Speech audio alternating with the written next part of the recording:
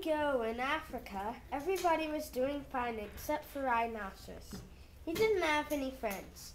He didn't have any friends because he only had 3 legs and everyone thought that he was weird. He very much wanted at least one friend.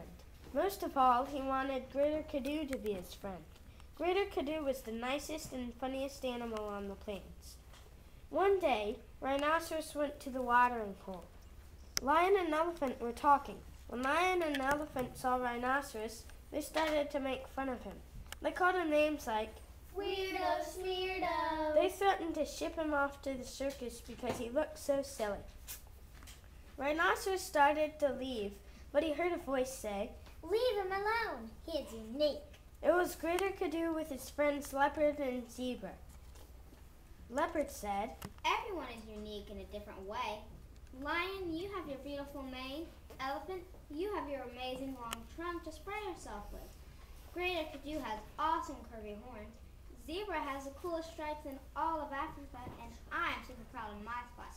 Rhinoceros is the only animal that can walk on 3 legs. We should be proud of our differences. From that day on, everybody was friends and the African plains were a happy place again. The end.